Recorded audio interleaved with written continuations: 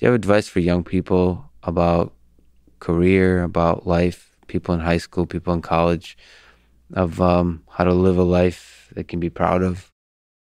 So what I like to do is tell people, don't plan it, because I didn't plan anything. Everything I did was one step at a time. You don't have to plan. I just found things that were interesting to me. And so my father was a doctor, and he wanted me to be a doctor, but I was not interested in taking care of people. I learned that, but I couldn't say no to him. So, I was a biology major in college, and I graduated, and I didn't have anything to do. So I liked science, so I got a job in the lab. And it was very exciting, and that led to everything else that I've done, one step at a time.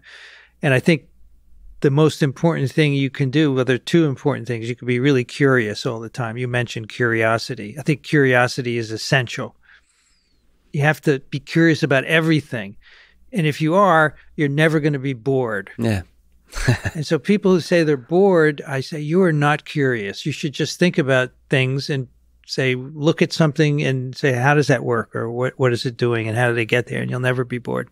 And the other thing is, when you find something, which may take time, it's fine. You have to be passionate about it. You have to put everything into it.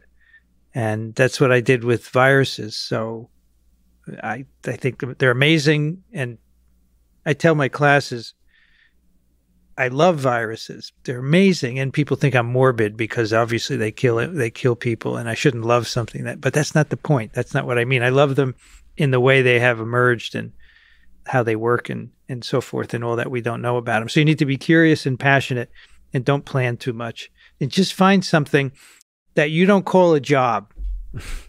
Because someone said on the live stream last week, I wish I had a job I liked as much as you. And I said, it's not a job. I never looked at it as a job. It's my vocation. It's my passion.